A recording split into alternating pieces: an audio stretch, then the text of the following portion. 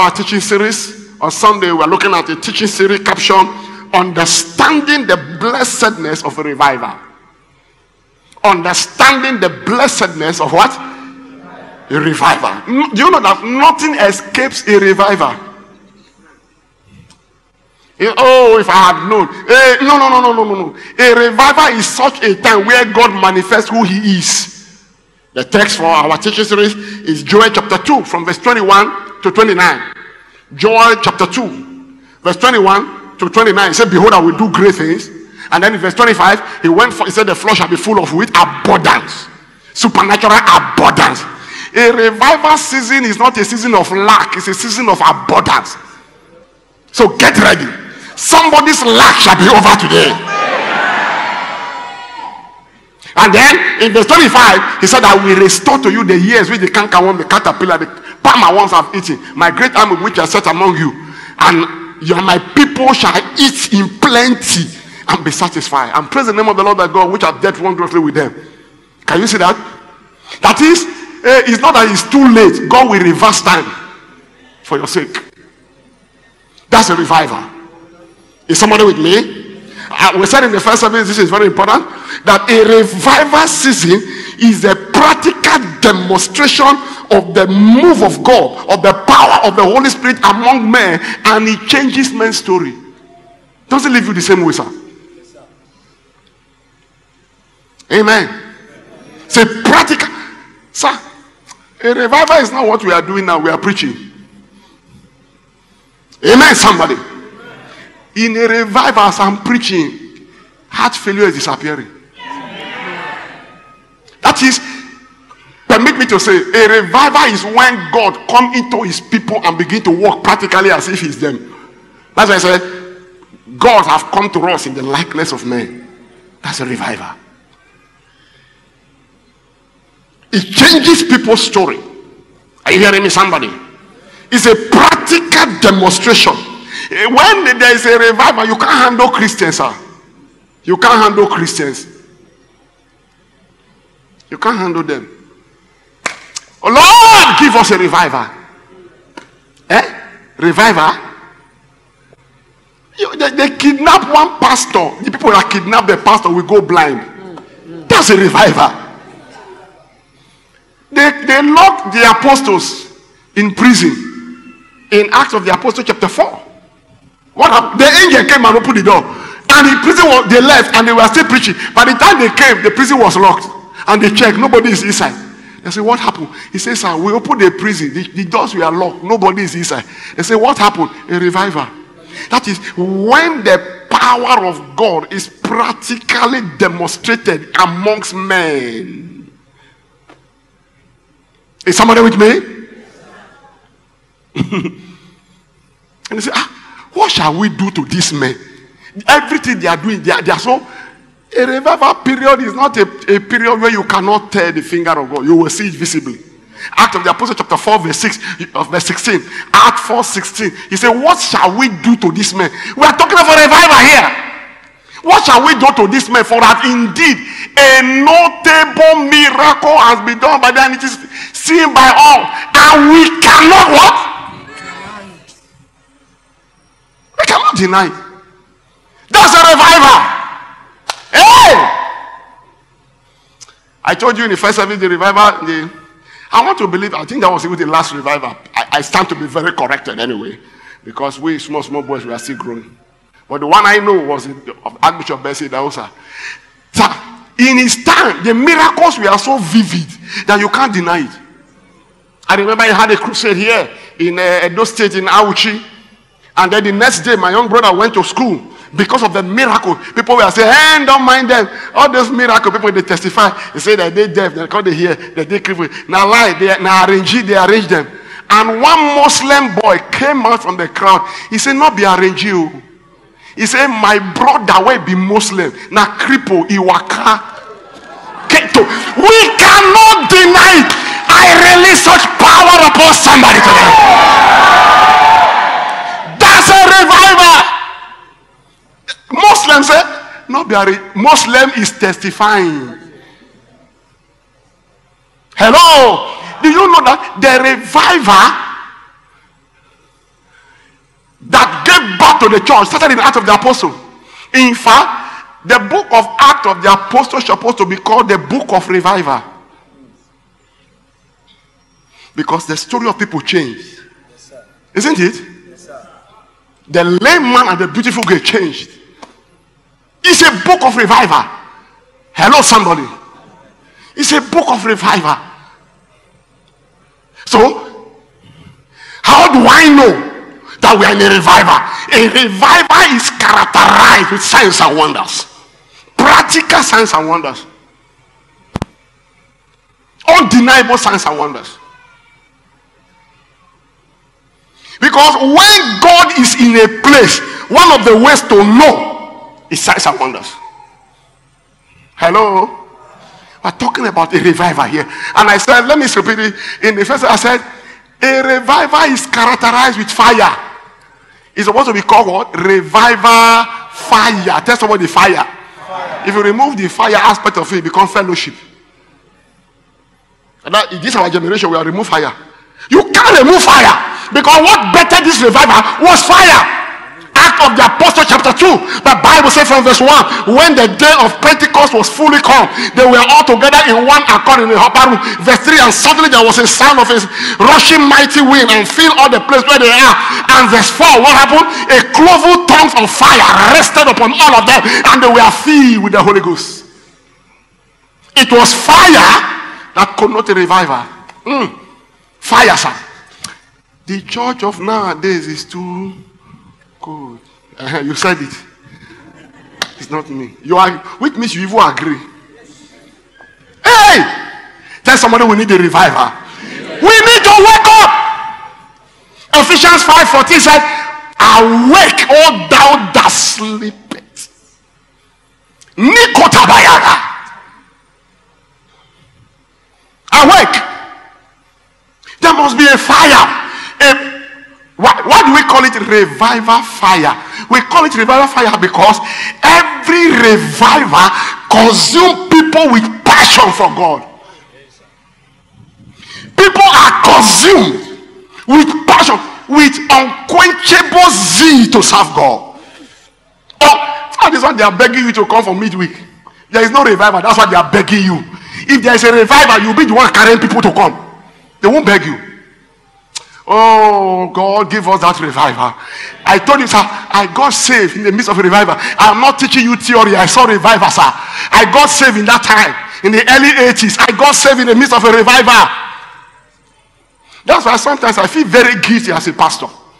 I must tell you the truth. Because what I saw that time, I'm not seeing it now. And I need it. Passion. Sir, do you know that we were trekking to church 2 hours?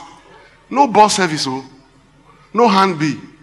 We will trek back and still trek again for evening to go and attend youth fellowship. Tell somebody passion. Then we will still come back. We were burning with a heart for God. Everything about God consumes us. That's a revival, sir. That's how you know that we are in a revival. Amen. I was sharing with my wife how revival is we were.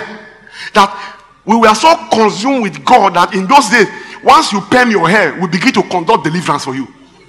You are backslidden. Because we just see that the devil has entered. We will pray all night. May the Lord help us. When I was not a pastor, I used to pray 6 hours non-stop. Now that I'm a pastor, what happened? Man of God. Just this non-stop, just Kito Zeria, 12 midnight to 6 a.m. We're talking about a revival here. So until we return back to that level, we won't see this revival. And that is what changes things. This one that they are killing Christians everywhere. Sir, preaching in our churches will not stop it. It's a revival that we do. When the enemy see fire, he go wrong. Make one, what they call these people, kidnappers or whatever, capture one pastor and all of them, they bring the blind to police station. That's a revival. They just They came to capture Elijah. Didn't you see it in Bible? He said, Lord, smite them with blindness. And what happened? They were blind instantly. A man of God came to prophesy to one wicked king, just as we have in some nations now. And the king said, who asked you to accuse me that way? In First King chapter 13, if you read from verse 3 to verse 5, he went and took over the church. The king were in charge. And the prophet came and said, God said I should prophesy against you. This altar shall be shattered before you in pieces. He said, he said, he stretched forth his hand to the prophet. He said, arrest him. The Bible says, as he stretched forth his hand paralyzed. He couldn't withdraw it. He said, I beg, man of God, I'm sorry, pray for me. That's a revival. That's a revival. Lord, take us back there. Now let me show you what I mean. If you read the Act of the Apostles, it's supposed to be Act of Revival. Act of the Apostles chapter 1, Jesus stopped them again for 40 days. Act of the Apostles chapter 2, that is the 50th day where the revival started. Are you with me? Now in that revival, what did we see? Number one, 3,000 souls got saved. Act of the Apostles chapter 2, from verse 41 to verse 47. About 3,000. So a revival is a season where multitude seek God. They are just running there. What we are enjoying now, that multitude are going to church, is a revival of the 80s. Amen. Multitude. Number 2, what did we see? Chapter 3. The beautiful man, the man lame from his mother's womb, put at the beautiful gate, got healed. True of us. A revival at the hour of prayer. Act of the Apostle chapter 4, they were locked up and the angel opened the gate on his own accord. Chapter 5, multitude were added to the church. Multitude. Ananias and Sapphira lied and they died before the altar. Tell somebody a revival. Tell somebody a revival. Act of the Apostles said, I want to discharge them. In chapter 6, they said, no, we are going to appoint deacons. Evil deacons were performing signs and wonders, not carrying offering basket only. Forgive me. A revival is such a time that you don't need title to manifest God. You don't need title. That somebody say, I'm sick. He said, be healed now. And the person is healed. Why? Because the power of God is at work in every believer. It's a revival. It's a revival. That's what he said. Joel chapter 2 verse 28. I will pour out my spirit upon all flesh, and your sons will see vision, your old men will dream upon the handmaid and the maidservant. I will pour out my spirit, so everyone can manifest signs and wonder in a revival. Amen. Amen. May you be baptized with that spirit today. Amen. Amen. Act of the Apostle chapter 7. Hey, one of the man who was appointed deacon summarized the Bible in one chapter. Summarized creation to the whole Old Testament, to Jesus, in one chapter without opening a book. His name is called Stephen. He summarized the entire Bible. They wanted to kill him like this. He said, I can see Jesus. Before he died, he knew where he was going. Tell somebody a revival. Act of the Apostle chapter 8. What did we see? Philip was disappearing here and there. Can you see a revival? It's a demonstration of signs and wonders. May you be baptized with that spirit. I tell you, sir. I tell you, sir, we need that revival. We need a revival is a situation where everybody wants to belong to the church because there is power and solution in church. Today now, the people in the world, they are telling you that pastors are deceiving you. No. If you come here with HIV and you go back here, they come here, they want to kill them and they return back. They won't say so. Yes, sir. We need that spirit to come down. We need that fire again. Is somebody with me, sir? We need that revival again. We need it. It was so evident in the life of Archbishop Bessie in Daosa that witches could not gather in the whole nation. Can you imagine? But are they not gathering in your house? You tell us. When I slept, I saw them. They sat as if they sat in the sitting room. Later they went to the kitchen. Hey, aya. Neko kapatoa. Can I ask you a question? When you catch fire, can witches gather? No. Receive that fire now. Because in a revival, the believer is on fire. The believer is truly set on fire. And when you are set on fire, no matter the sickness, it dies, it's burnt off. No matter the witches around you, they can't come near you. No matter the occultic people in your place of war, they will be afraid of you. Receive that fire. Obadiah 18 said, the house of Jacob shall be a fire. The house of Judah shall be a flame. It will burn up the house of Esau that is a stumble. Amen. That's how it's supposed to be. Hey! Archbishop said, the witches cannot gather. I love what he said. The media people went to the witch doctor who said they must gather. I said, so what are you saying? How do you say it to know who? You say it to who? The witch doctor said, listen to this. He said, not even God can stop them from having the meeting. And then they went back to a man who is on fire. They said, the witch doctor said, not even God can stop the meeting. He said he's right. He said what? He's right. He said, you know why? God doesn't need to come down. I'm here. A revival is a season where men take over the responsibility of God and manifest. He said God doesn't need to come down. I'm here. God, he said to God, he said, God, do your assignment. Leave this one to me. I release such fire upon you.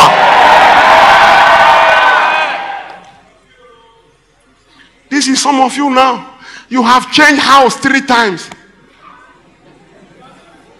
Because white checker which was your neighbor. Not again. When you see men running from Satan, it is an absence of revival. When you see believers plagued with all kind of sickness, which is supposed to be had only in the camp of the wicked, it is the absence of revival. Because when you are on fire, HIV will be consumed. I tell you, sir, things just change. When I got saved, let me tell you the story to know what a revival. When I say I got saved in the midst of a revival, when I got saved, the power and the move of God was so powerful in those days. That is early 80s. That some of my colleagues, I think that time we just entered. There was no GS1 and GS, all those things. From 1 that time, from primary 6, then common entrance from 1. The revival was so strong that many of my colleagues in secondary school, they were so baptized with the Holy Ghost. We were not born again. That was when we got born again. They were so baptized, they got saved instantly and got filled with the Holy Ghost. Instantly. They started speaking it up. Sir, these were the one who will tell you, if you cannot lay hands on the sick and the sick heal, you are not saved. They will tell us straight. And that's true. That's what the Bible says. They were commanding signs and wonders, sir. So powerful. Some of them, the power was too much that they left school. They couldn't contain the fire. I know, sir, I'm not telling you story. I'm seeing almost many of them today. They left school. Some of them, they were not in school that we know, we are just farmers, helping people to conduct ridges, do their farm. They were also filled with the Holy Ghost and started preaching. Somebody who didn't go to school will be quoting Bible without opening Bible, sir. That's a revival. I saw it practically. I know of a guy, his name is Israel. Well, I don't know his other name, but as soon as he got saved, he called himself Israel. Israel got saved. Israel was an armed robber. He got saved. They used to go to some of these companies and steal their material. He got saved, and the material they stole that were in his custody, after salvation, he returned it to the company. He said, I was among the gang that came to steal your company. This is the remaining material. Now I'm born again, and he could not be arrested. Because right there, he started preaching to the company and healing those that were sick. Practically, sir. Say We need the power of the Holy Ghost. We need the return of this fire. I prophesy to somebody right now, receive that fire.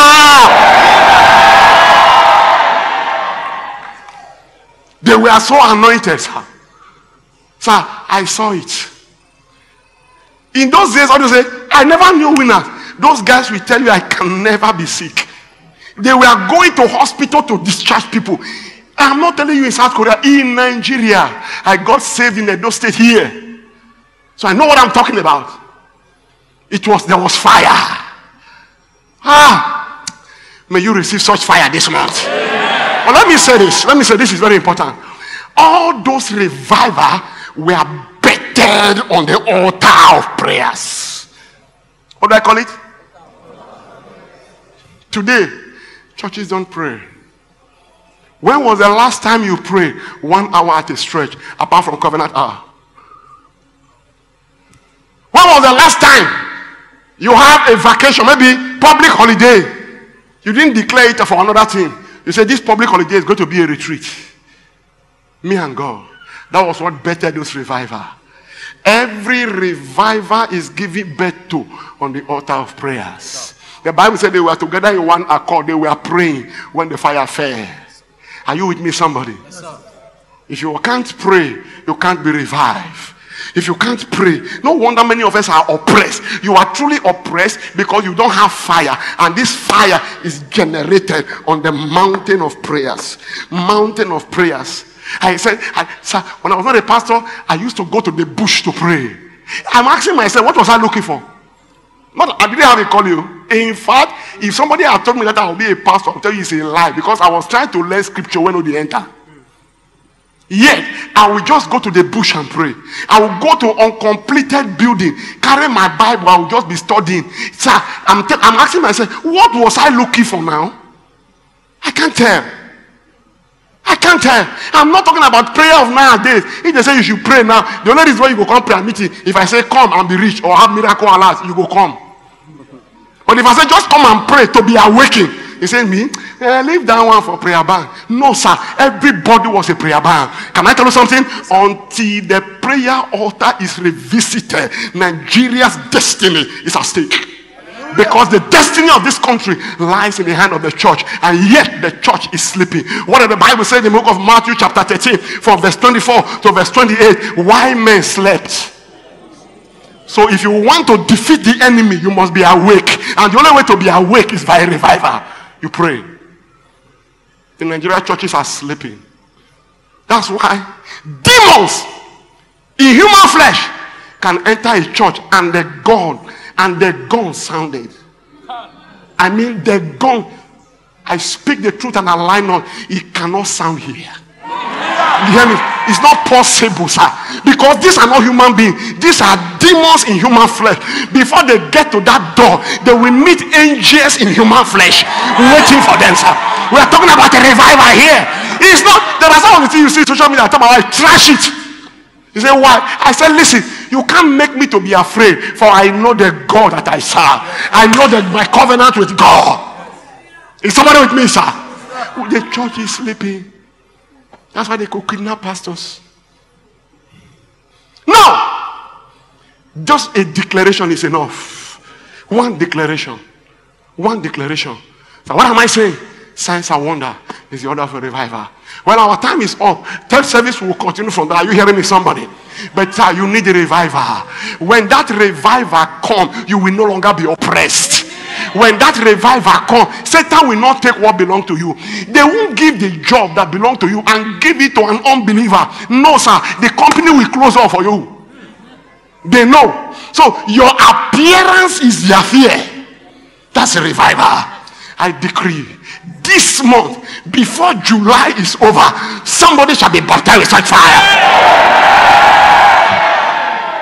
We need it too, so that Christians will regain back their audacity, whether on the street, in business, at work, in school, wherever I am. I can walk. I lived in the midst of courtism. Whenever they are having court meeting, I'm always there. They couldn't do me anything. In school, I was telling my wife some of their tricks and everything. He said, how did you know those things? I said, because I was living in their headquarters. That's the room of their gang leader. This is my room. I preached to him. Can I tell you something? He was the one who told all the gang, don't ever go near Brother Ben. Himself. Sir, he said, I like this man. Sir, Negoda Shakapa. Lift up your two hands. Receive that fire now. That fire that will consume your enemy. Receive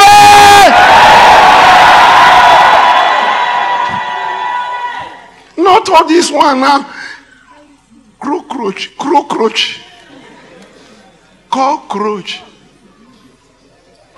will make you to have overnight. All night. I mean, cockroach. We don't pray about cockroach. For greater is he that is in us than he that is in the world. If they burn you where to enter cockroach, you know go turn to human being again if you pass right there. Sir, Satan understands power. That power is coming upon you. Amen. In the name of Jesus Christ. Where is a covenant day of open door? I decree every closed door against you shall be open. Amen. As the Lord God liveth, you are in this service today. Every door that has been closed against your life, against your business, against your destiny, I command it open. Now quickly let me round up with this.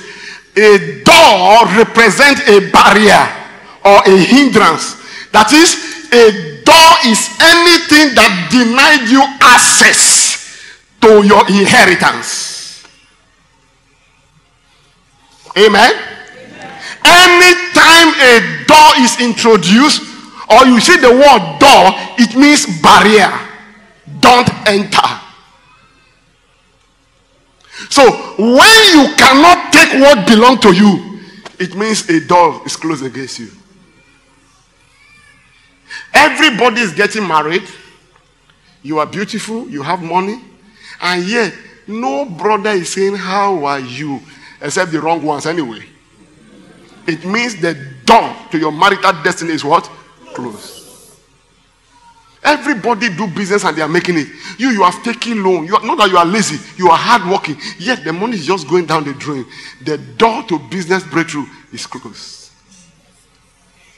You do work. Your money is tied down here. Head there. You pay the work. They are not paying you. The door to your finance is closed. There is a barrier. What others get easily, you are struggling. It means for you, it is closed. It means for other people as they are coming, it's open. That is why people are doing what you are doing now. They are making it. But the moment you change to that business, losses. Okay, you change to another one, losses. You have changed, you have even borrowed money to say this one is the only one. Things, the door to business breakthrough is closed. But in this service, every door that is closed against your life, I stand in the show of Bishop David Yenagoa. I command it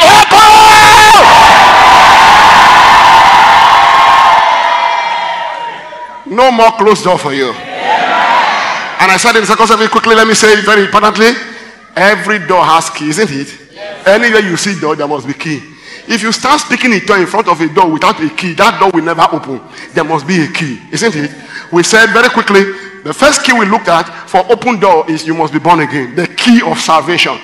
John chapter 3 verse 1 to 8. The key of what? Salvation. There are doors that will never be open as long as you are pretending to be a Christian until you are truly a Christian. You must be born again. You must be what? Number 2 key. The key of righteousness. Tell someone the righteousness. What is righteousness? Living right. There are things that will never be given to you until you make up your mind to begin to live right. To do what is right. Psalms chapter 112 verses 1 to verse 3. Blessed is the man that feareth the Lord, that delighted greatly in his commandment. The sea, his offspring shall be, his seed shall be mighty upon the earth. The generation of the upright shall be blessed. Wealth and riches shall be given to him. So if you are not upright, you cannot enter wealth. The door of wealth will be closed. So live right. Tell someone to live right. Another key I want to talk about in this service, which is very important, is the key of knowledge. What do I call it? The key of what? My people are destroyed. Hosea chapter 4 verse 6. There are things that until you know, you have understanding, you will just be groping in darkness. Psalms 82 verse 5. They know not, neither will they understand. They walk all in darkness. So you will be in darkness, meaning hardship, challenges, until you seek knowledge. So go for knowledge. That's why we say read books. In your field, go for knowledge. No better than where you are now, and doors will open. Just people, don't just remain in one key. You don't know the door closed against you, so use all the keys. Go for knowledge. The key of knowledge is very powerful. Are you hearing me? It's very powerful. Because, now let me take for example now. If I buy a new car, and I'm looking for a driver to drive me to Abuja presidency, and you have been praying to reach Abuja, that's your prayer. You have prayed and prayed. Because number 4, prayer is a key also. And the only key where you get now prayer. And now you didn't have the prayer for knowledge. Now this is a car. Opportunity is presented. I need somebody to drive me to Abuja. This is the key. And you say, hey, pastor, go drive you. Hey, let me drive you to Abuja because I'll be hungry to go to Abuja. I say, okay, no problem. Can I give you the key? He say, yes. Where's your driving license? He say, I no girl. Can you drive? He say, I go tell. I go try. Hello, sir. I am anointed. Tongue talking. Will I give you the key? Never. And then maybe I just anoint you. I say, in the name of Jesus, be a driver now. That's how most of us do. We are using only the key of prayers when the door requires knowledge. Go for knowledge and the door will be open. Rise to your feet. One good news I have for somebody is this. Your finances have been tied down. I command them release now. Every closed door to your finances, I command them open. There are a lot of keys. Keys of sacrifice. Keys of prayer. Keys of kingdom service. Keys of love for God. Keys of honor. You must know which one to use for what you are looking for. As a matter of fact, let me say this. Most times, the keys that open the door of what you are looking for is not always one. Especially Nigeria does these days. You go get up, you go get down. Like the house I'm living in. Sometimes I get very angry with the doors. From bedroom to outside, you will open 5 doors. And some of those doors have two keys. When I'm not be, who is looking for me? I was complaining the other time. My young brother said, it's good for you. It's good for you. I said, good for who? I'm always in the hurry. Now, that is how much some of you need keys. 2 doors, 2 keys. The other one, 2, lock it 2 times. Pakang. Once is not enough. Another one, you put another hook. Kilo day. Are you hearing me now? So, go and get more keys for the door of your life to be open. Is somebody with me, sir? Sir, this month of July, things must change for you. As the Lord God liveth, beginning from today, before the close of today, I see door open to somebody. Why? Your pastor is a key. What he declares can open door that you cannot open. Jesus said, I am he that openeth, and no man can shut. When I shut, no man can open. In Revelation chapter 3 verse 7 and 8, I stand in the show of Bishop David Oyedepo.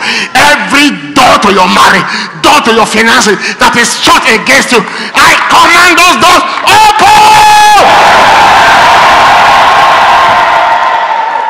This week you must return with your open door testimony. In the name of Jesus Christ. Every enemy that dare to stand behind that door, I command them crack by the Holy Ghost. So shall it be. In the name of Jesus Christ. Remember, the foundational key in this kingdom, you must be born again. Isn't it? Sir, you need to surrender. We are talking about the baptism of fire now. You can't be baptized in fire until you are born again first. Sir, don't pretend. Be saved. It's for your good. The devil will just mess with your life. One checkeret tiny grandmother witch can carry your destiny to the grave. And everything you are doing not working. All you need to destroy that devil. Be saved. Why? 2 Corinthians 5:17. Therefore, if any man is in Christ, he is a new creature. All things pass away. Behold, all things become new. So everything can turn around and become new when you give your life to Christ. So whatsoever is born of God overcome the world. So you can be an overcomer. You can live a dominated life if you give your life to Christ. Be saved. Are you saved? You know the life you are living is not the life of a Christian. Then you are not yet born again. You need to surrender to Jesus. Jesus died on the cross to set you free so that you can be blessed. All eyes closed. All heads bow quickly. All eyes closed, all heads bow. You want to say yes to Jesus wherever you are. With all meekness of heart, place your right hand on your chest. All head bow, all eyes closed. Wherever you are standing, you want to say yes. Somebody you need to rededicate your life. Nobody knows you are a backslider, but you know yourself. Please rededicate your life. Place your right hand on your chest also. You want to give your life to Christ. Place your right hand on your chest where you are. Repeat this prayer after me very quickly. Say, Father, in the name of Jesus, I'm a sinner. Forgive me my sins. Wash me with your blood. From this moment, Jesus, come into my heart. Be my Lord.